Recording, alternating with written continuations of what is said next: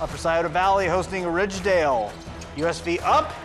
Landon Murphy cutting the lead there with the floater. Then the Rams would respond though. Alex Sanders looking for Drew Stevens. And a tough layup. Not quite a reverse, but pretty close. Anyway, still counts as 2 points. Then the Rockets respond. Evan Ricketts hitting the long two there for Ridgedale. USV gets it back. Stevens, no look, feeds Sanders. Jumper is up and good. Then some offensive rebounding. Maddox Underwood collects the board, drives to the bucket, and scores the layup. Then a few plays later, Sanders looking for Blaine Castle. Wide open jumper.